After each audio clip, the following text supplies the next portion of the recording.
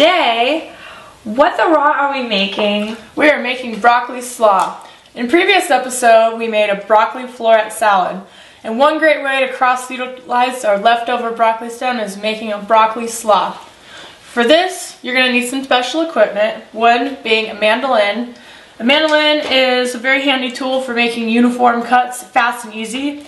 Here we have on our julienne blade, so we're going to be making matchstick size pieces. And we're also going to be needing our Vitamix, which is a high-powered blender, and we're also going to be using, this tool is called a microplane, and this is going to be for our garlic to shave it really fine.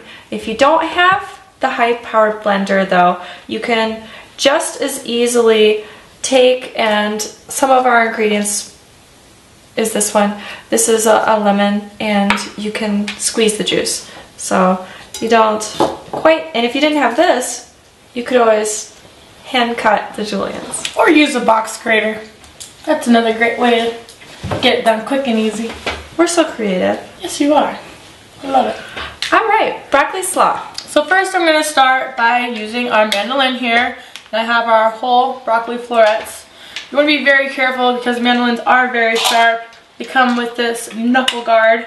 Trust me, I've used it without it and I'm lucky to have knuckles left. So always safety first. And while I'm shredding these, why don't you go ahead and show them how to make our dressing. Okay. For the dressing, I have 1 lemon. This has been peeled and seeded. I have 1 clove of garlic, and I'm just going to take and microplane it. And the same as Amanda, watch your fingers. And to get rid of the extra, smack it. So 1 tablespoon of organic agave. Agave is a low glycemic sweetener.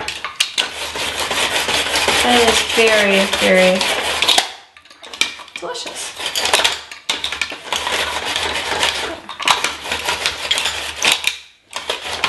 And lastly, we have some pink Himalayan sea salt.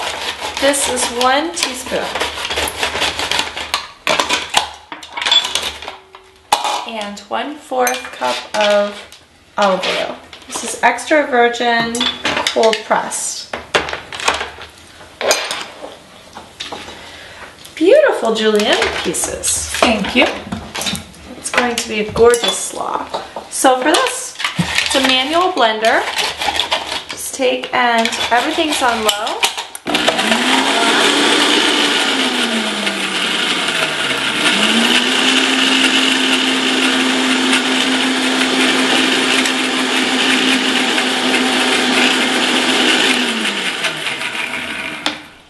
You can see how finely this is shredded. You can also see that I have some of the bigger pieces left. Don't be afraid to use these. Chop them up, put them on some salads. No wasting. And we're going to end up with about 3 cups. And our dressing.